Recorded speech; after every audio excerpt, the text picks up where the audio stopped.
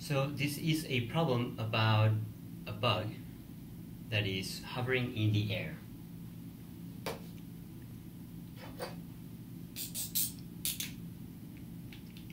And there is a gust of wind that exerts a force 4.0 in the I direction, minus 6.0 in the J direction, times 10 to the negative 2 newtons. And it asks us how much work is done by the wind as the bug undergoes the displacement delta R, 2.0 in the I direction, minus 2.0 in the J direction, meters.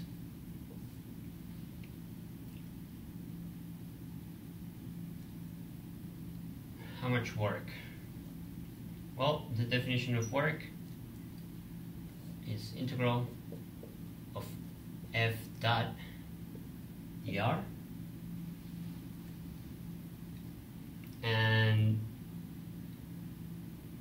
the force is constant,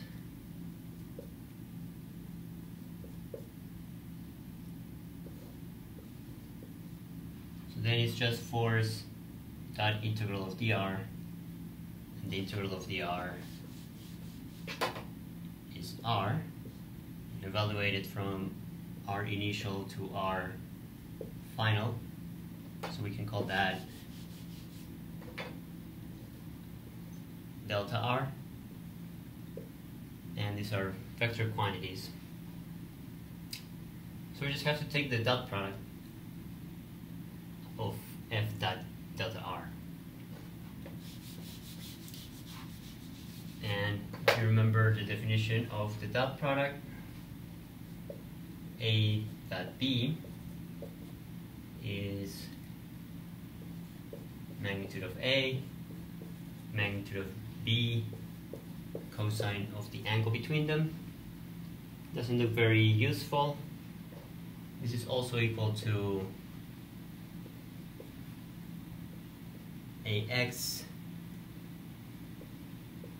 bx plus AY by plus more stuff that you might have over there. So you just have to multiply the appropriate components for each vector.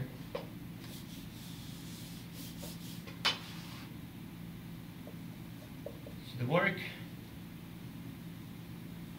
is 4.0 in the I direction times 2.0 in the I direction plus negative 6.0 in the J direction times negative 2.0 in the J direction. They don't have the direction anymore, they're just the components. But this is X, this is Y.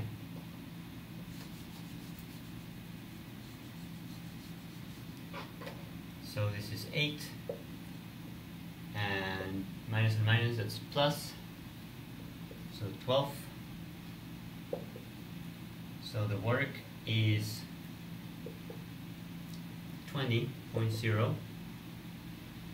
And what are the units? Newton times meter, Newton times meter, so that's equal to joules.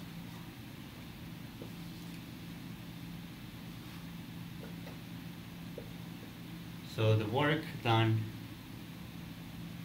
is 20 joules, except that we have these times 10 to the negative 2.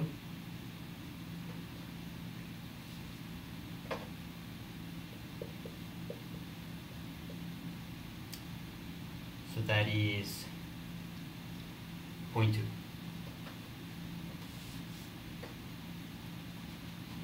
good, I should have that there.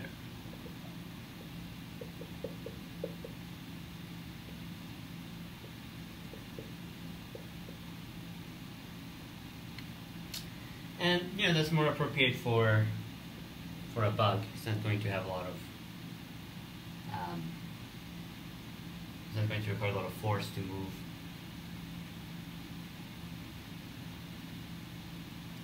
What is the bug's speed at the end of this displacement, assuming that the speed is due entirely due to the wind?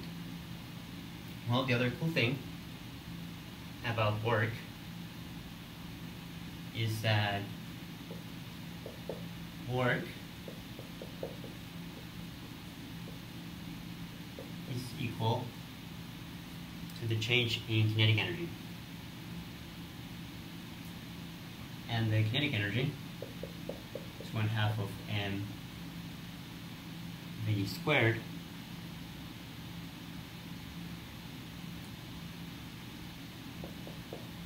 So if we want the velocity, that's twice the work divided by the mass, square root of that. So that's 0.2 joules divided by the mass was 45 grams, 0.045 kilograms. Pretty heavy bug.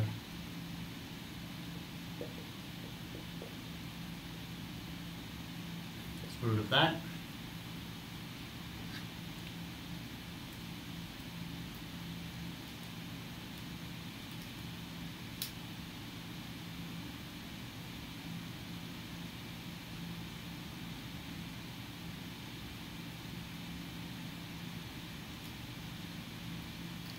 It's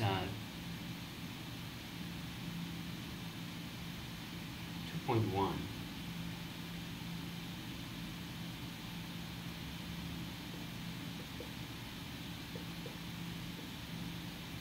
Meters per second. Let's make sure that the units are correct. Joules is Newton times meter divided by kilogram. Newton is kilogram, meter over second squared times this meter over kilogram.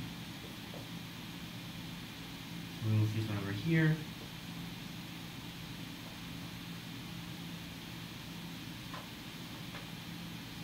We get rid of the kilograms. We take the square root. We get meters per second. Actually, this is 2 over here. 2 times 0.2.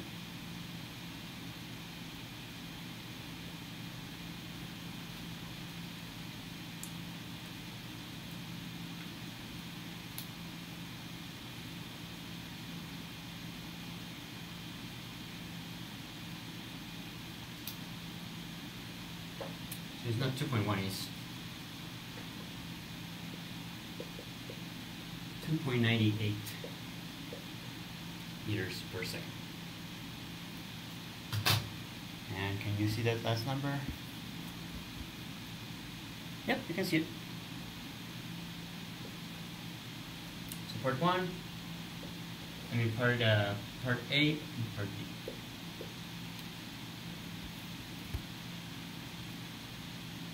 And that's it. All right, thanks.